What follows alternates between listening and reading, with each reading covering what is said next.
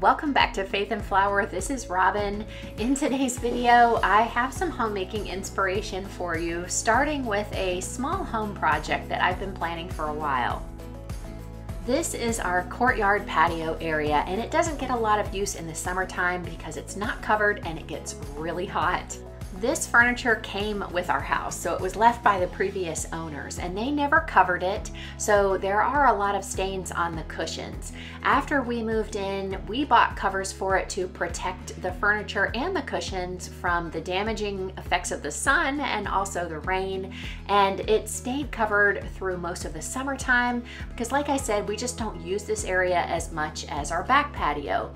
And I had a little surprise when I opened one of them and discovered that a squirrel, I think, had made a little home in there lately. There were some nuts and some stains that I wasn't too happy about, but that's one of the reasons why I need to get out here a little more often, uncover everything and brush it off. This area can also be very windy. We have wind most of the time, so that makes a little bit of a challenge too when it comes to cleaning this area. All of the leaves from our neighbors' yards tend to blow over into our courtyard and gather at our front door. So as you can see, that one particular cushion has some pretty nasty stains on it. So let's not even think about what that is. The good news is that it was on the underside. It was upside down. So I got really lucky with that because the Velcro goes on the top because that helps secure that back cushion. So I did get lucky. But my idea is to take all of these cushions and spray paint them with fabric spray paint. So I'm not sure how that's going to work at all. I've read some reviews and seen a couple videos where people did that to their cushions and they really liked the results. So what I thought I would do is give it a little test and see what I think. I chose a medium gray cover because I thought it would cover up any stains that are on the cushions, and I thought it would also look really nice. It's supposed to be UV resistant, has long-lasting color, and it's supposed to retain a soft fabric feel. Because I was a little unsure of it, I decided to just go ahead and do the one cushion with the really bad stains on it and see what I thought before proceeding to all of the other cushions. So I gave it one good coat. I tried to make it as even as possible, and it was a little scary. I would say it didn't look too good, but I knew that after just one coat I really couldn't tell. So I decided to leave it for the 30 minutes that you were supposed to allow it to dry and come back and maybe give it another coat before passing any judgment. So I decided to tidy up our front courtyard while the paint was drying.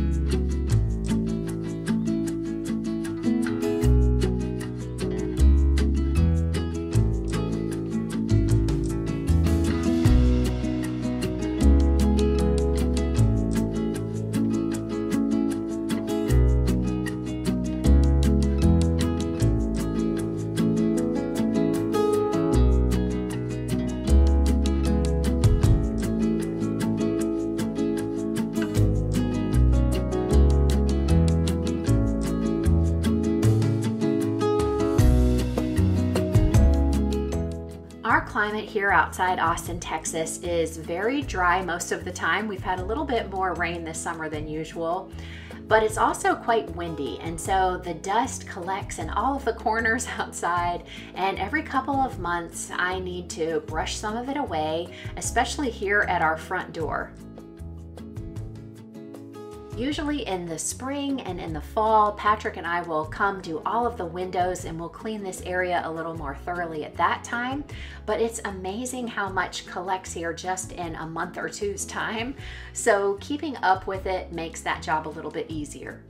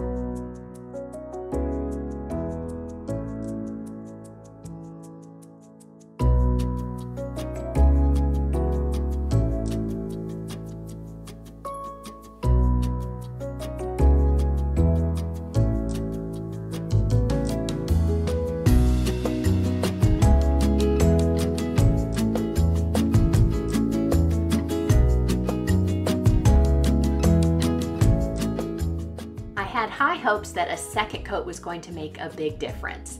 I was a little disappointed, however, and I showed it to Patrick.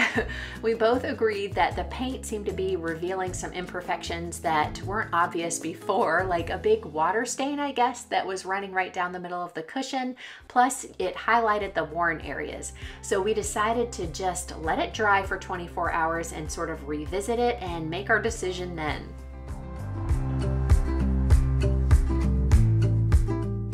While I had everything prepped for spray painting, I remembered another small project that I'd been meaning to do. So I bought this paper towel holder at IKEA a long time ago when we were first married. It was natural wood and I painted it black to go along with our previous kitchen. And now I really want to paint it white because I want to reuse it here in our laundry room. And I think a nice coat of white paint would really brighten it up and would make it fit into this area a little bit better.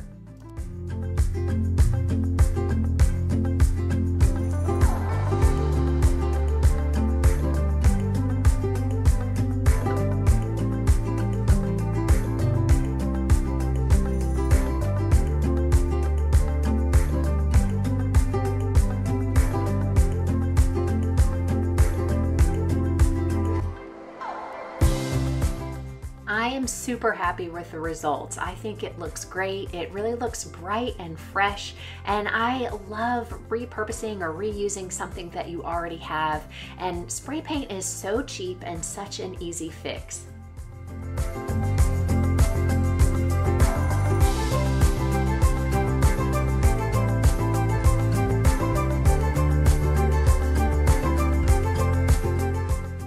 In the kitchen, I decided to make some yogurt this week.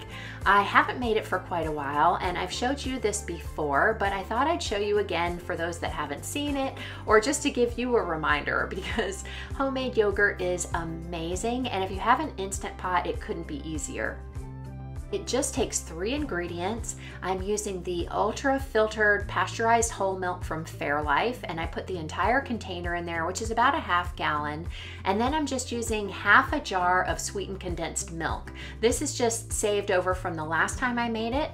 I keep it in the refrigerator and it lasts quite a while. Then I whisk that together really good to make sure it's combined. And then I add my yogurt starter. And this is just some yogurt that I saved from my previous batch.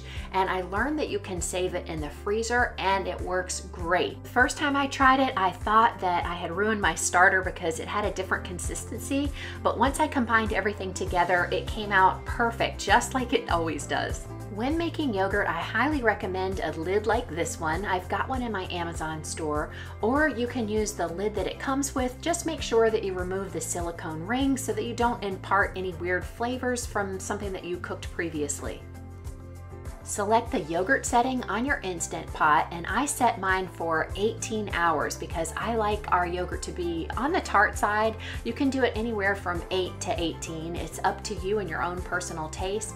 And one thing you'll notice is that the Instant Pot counts up from 0 instead of backwards like it does for all of the other modes. Something else that I like to do, which may not be necessary, is cover this little valve hole on the lid with a piece of masking tape. And the reason why I do that is because the Instant Pot is bringing the yogurt up to the perfect temperature to develop those cultures, and I don't want any heat escaping. Another baking project that I had going this week was making another batch of granola. And this is something that I do often. I've shared it with you guys before, and the recipe that I use is very loosely based on one that I found in this Jamie Oliver cookbook, which, by the way, this is one of my favorite cookbooks. I don't really follow this recipe anymore because I found that there's almost nothing that you can do that's wrong. So I pour in about roughly 4 cups of oats, and I love that I can make it gluten-free just by using gluten-free oats. Gluten-free oats are just regular oats, but they are grown in dedicated fields and harvested and transported in dedicated vehicles to ensure that they're not cross-contaminated with other products that have gluten, such as wheat. So any type of oats work for this, and then I just gather up all of the other ingredients that I want to add to it from my pantry, and it's a great opportunity to use up some of the things that I need to rotate out of there. Today I'm using coconut, pumpkin seeds, almonds. I'm going to put the dried cranberries in at the end, and I've also got some pecans.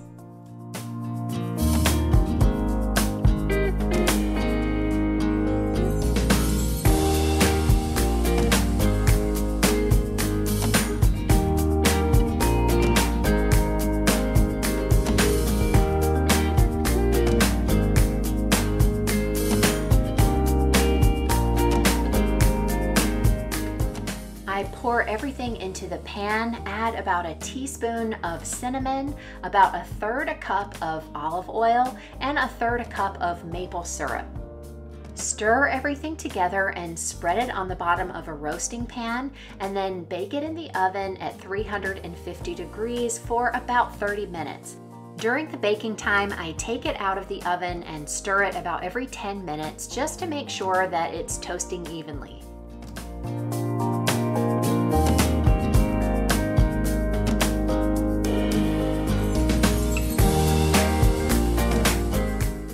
When it's done, I add any dried fruit that I'd like to it. I often use blueberries. This time I'm using cranberries. Anything that you like will be amazing, but you don't want to cook those things in the oven, so make sure you add them at the end.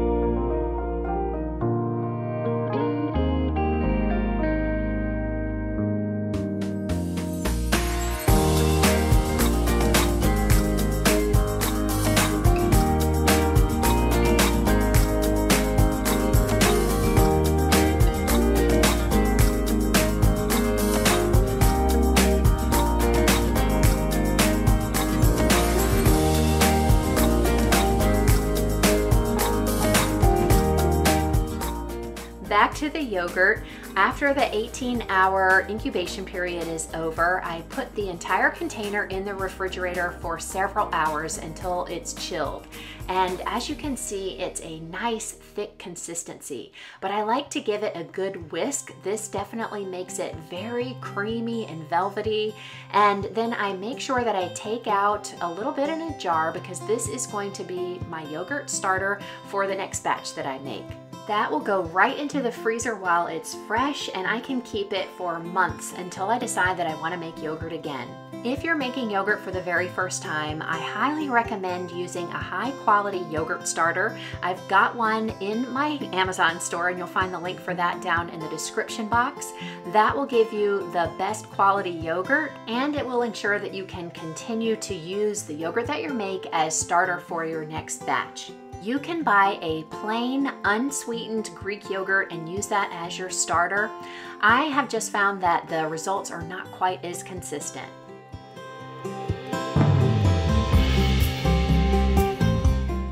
We have been enjoying this yogurt for breakfast this week as a parfait with a little bit of the peaches left over from the peach simple syrup that I made in my last video, and of course topped with some granola, and this combination is heavenly.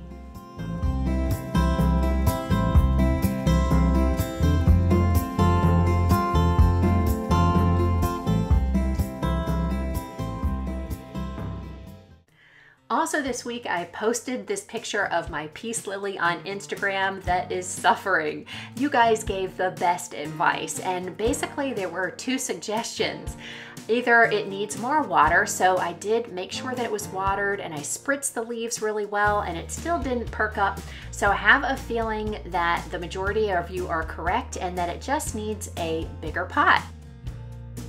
So I bought some of these self-watering planters on Amazon. I'll put them in the home section of my Amazon store in case you're looking for some too. And I also bought some really good indoor potting mix. This makes sure that there aren't going to be any gnats or bugs or anything like that. And it also contains some fertilizer. And sure enough, when I took it out of the pot, it was quite root bound. So I think this is definitely going to help. I was also given advice not to make the pot too much bigger than the one that it's currently in, so I just went up about 2 inches in the size pot, and there was plenty of room for potting soil, and I set about making a mess and repotting my plant.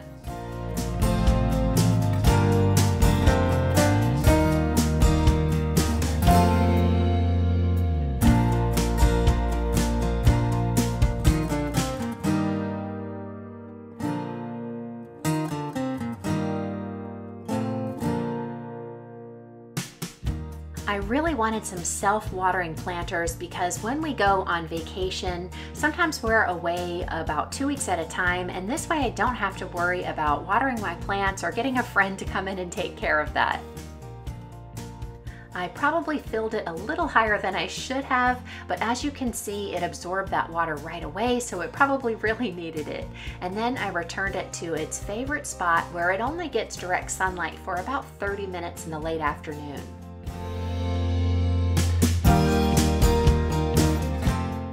Previously, it seemed to really love this location, so I'm not going to change that right away. And the next day, I feel like it's looking a little bit better. I think time will tell, and I'll definitely keep you posted, but I really appreciate all the great advice that you guys gave me on Instagram. I can see that the wicking system is really working because the water level has gone down even more since the day before. So I think this is going to be a great solution for this plant, and I can't wait to see it bounce back.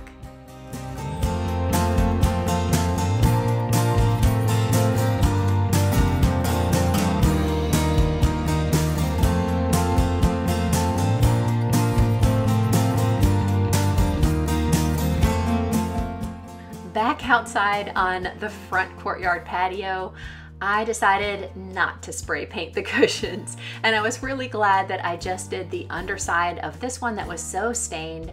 Sometimes I think just cleaning the area and refreshing everything can make a huge difference, and the camera doesn't even show the stains on the cushions, so I can live with it. And we are going to enjoy this area once things start to cool down a little more in the fall. And at that time, I'll bring in some more plants and things like that to make it a little more homey and cozy. Even though this particular home project could be considered a fail because I didn't go through with my original plan, I'm glad that I gave it a try because now I know what I don't want to do. In any case, I hope that you were able to get some homemaking and home project motivation and inspiration. If you enjoyed it, be sure to give me a thumbs up. And if you're new here or haven't already done so, be sure that you subscribe before leaving. It's absolutely free and easy. All you have to do is click on my picture. Thank you so much for spending your time with me here today. I look forward to talking with you in the comments, and I'll see you in the next video. Until then, have a wonderful week.